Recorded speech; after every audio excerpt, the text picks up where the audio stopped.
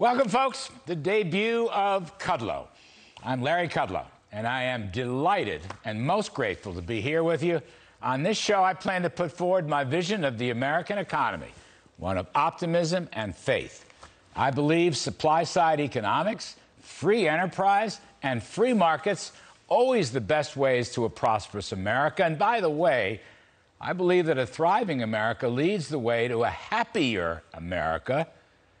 And as a White House economic advisor during the Reagan and Trump presidencies, I've also learned that a prosperous country at home is a strong country abroad.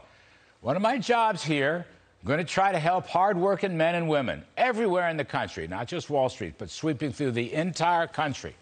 I want to help them make sense and how to keep America the greatest country in the history of history.